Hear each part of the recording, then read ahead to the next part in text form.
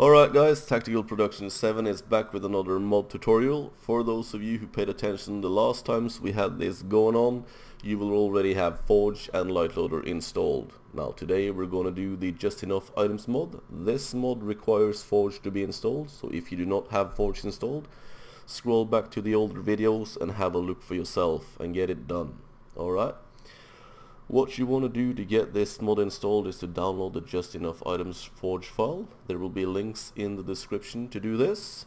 And once you've got it downloaded and safely on your desktop, you want to hit Windows key and R, write percentage, app data percentage, and hit OK. This will take you into your roaming folder where you can locate your .minecraft file folder.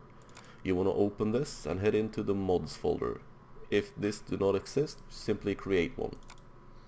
You want to drag the Just Enough Items file into this, let go, and that's it, you're done. Now let's get into Minecraft and see how this works. I've prepared a little test world for you guys. Nothing fancy, but it'll give you like the gist of things. Alright, let's see. Loading always takes ages when you're recording. There we go. Finding the new mods, reloading it, and here we go, it's done. Get you guys into the mod test world, and if we've done this right, when I hit E right now, we should get a whole new menu. There we go.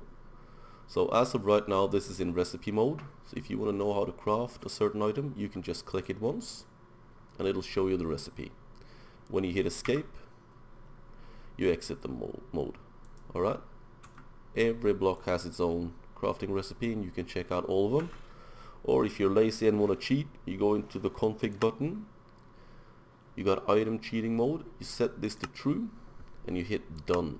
This enables you to get stacks of TNT, stacks of fence gates, or elytra suits, or whatever you want. Alright, this certainly excites us. I use this mod all the time myself. So I hope this is helpful to get your building on. Alright, and I will see you guys next time. Bye bye.